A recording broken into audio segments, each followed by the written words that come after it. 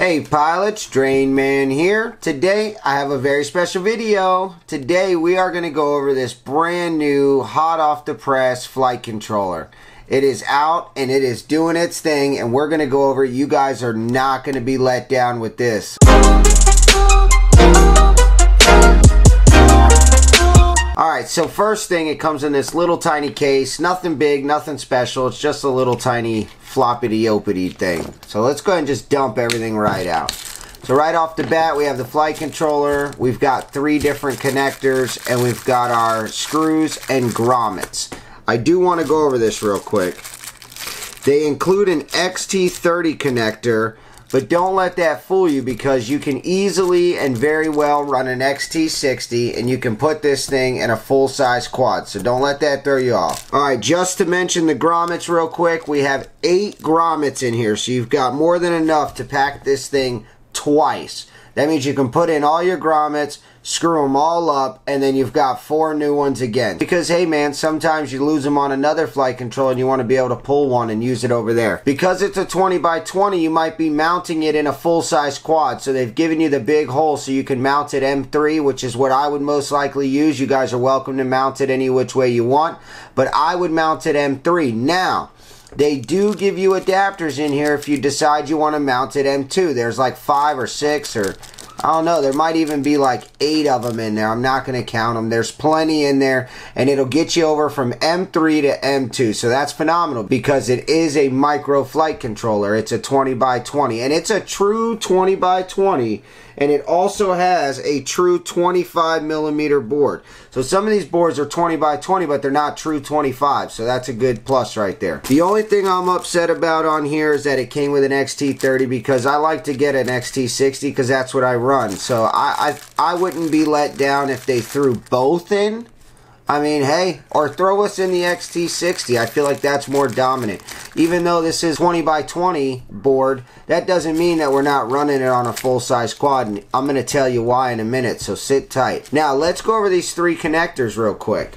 Because this is something that's truly astonishing to get 3 connectors. You're thinking, why do I need 3? I really don't. You have a very nice connector pad right here. And this is going to come from left to right. You can pull the schematic up. I'll drop a link down in the video description. But it's going VBAC, ground, RX5, current.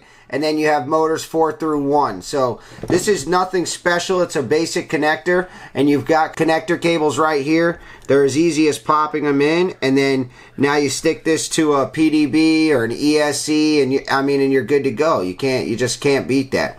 But here's the cool thing. If you are running a AK32, which is a new hot ESC on the market, you've got a connector for it. Then you've got another connector, which is going to be for your very common Spedix GS25A. And that's the 25 amp. And here it is, ready to go. And then you've also got a third connector for the brand new Airbot Ori 32. So you've got 3 connectors that are pretty much, they're plug and play with these 3 different ESCs. So you have the option to pick any one of those 3 ESCs and you can pop in the right connector and roll right off the bat.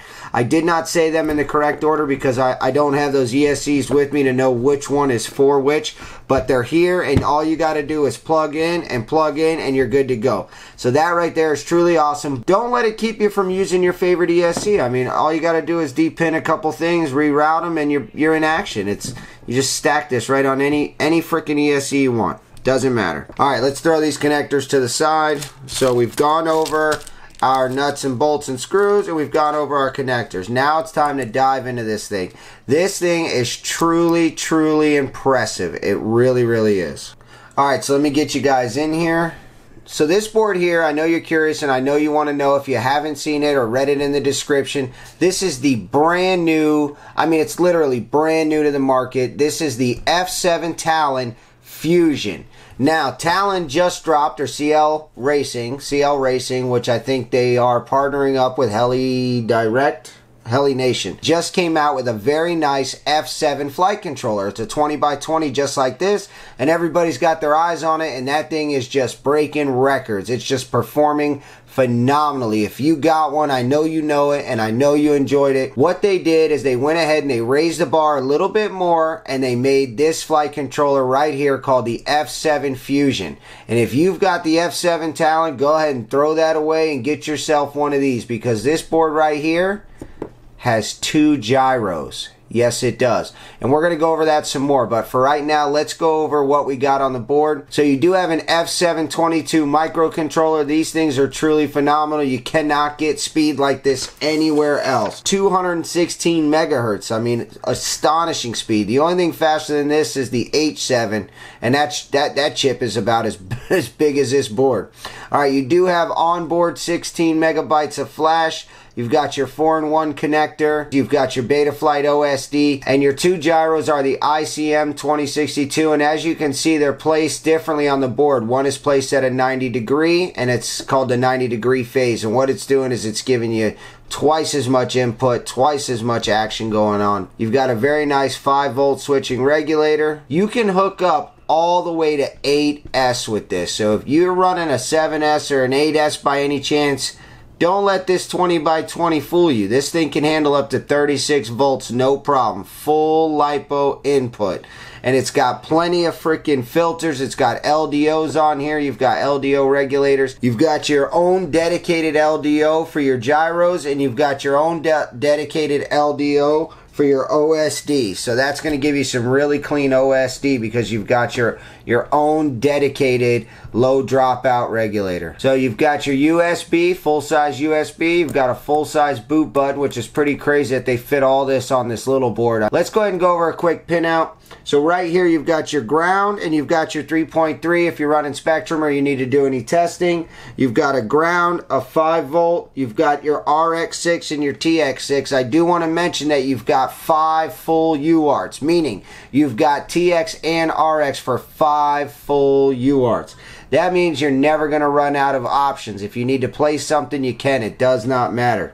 Alright, then you've got your camera control, and you've got another UART. You've got TX2 and RX2. Then you've got your LED down here in the corner. Then you've got a 5-volt and a ground right here. And then you've got a whole nother UART, TX4 and RX4 right here. So this would be a good spot to run your receiver. You can run it right off of TX4 and RX4. Because it's an F7, do not worry about finding an S-bus. You do not have to run an S-bus with this because it'll invert the signal all by itself. Don't worry about that. Alright, that's going to do it for the back of the board. We're going to go ahead and head over to the front of the board now. Alright, so the first thing we want to go over is the receiver, and you can mount the receiver anywhere you want, but you've got a ground and a 5-volt, and then you've got your RX and your TX. So if you're running Crossfire right here, this is going to be RX3 and TX3.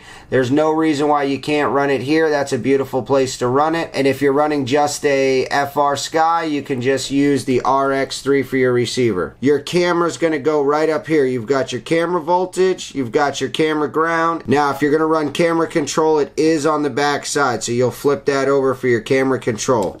But your camera video is right here. It's the third pad from the right. From the left. 1, 2, 3. Third pad right here, that's your camera video. It's got its own dedicated LDO like we talked about running through the Betaflight OSD. Now down here you have the option to choose for your VTX. You can choose full VPAD, which means that whatever power you're giving the board in, that's what you're going to get if you want to bridge this little tiny pad in the middle and bridge it over to this right pad. Or you can go ahead and bridge these 2 pads and just give your camera a nice clean 5 volts. That's up to you. For your VTX down here, you will go ahead and solder up your video wire. You've got your power and your ground.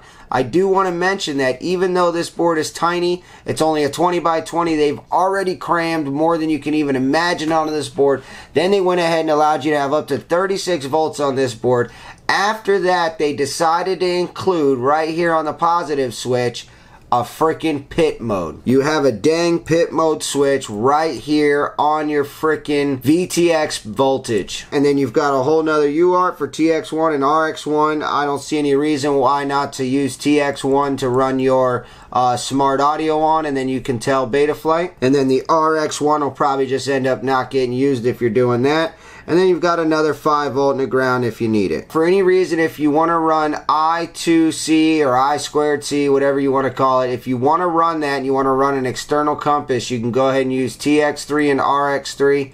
That's up to you. That depends if you're going to be running a GPS on this. If you are, then you've got plenty of UARTs to run it, and you can even run a compass. Betaflight doesn't support it at this time. Alright, right here you've got your buzzer. If you want to run a buzzer, you've got your buzzer ground, your buzzer positive. Another thing too is you have LED pad right here. It is fully mappable, remappable. You can pull your LED pad off and go ahead and put on for another motor if you'd like. This thing has built-in voltage monitoring resistor, which is super awesome. It creates full protection everywhere on this board. I still cannot find anything on this board that's missing. So although this board is a 20 by 20, as you can see, as opposed to like a full-size board right here, if I take this 30 by 30, you can see the difference. This is a much smaller board. They did not waste any space. They utilized every bit of space, and they even include for you able to hold up to 8S on this thing. I don't know. You need to just go ahead and throw out your other board, because there's no reason why not to run something like this. I am super stoked to throw this in my next build. I hope that I went over everything. I hope that you guys fully understand everything about this board, and now if you were on the fence about buying one or getting ready to buy the regular old F7, you won't do that. You'll go ahead and get yourself an upgraded F7 Talon Fusion. Other than that, I want to thank you guys for watching, and I hope to see you on the next one.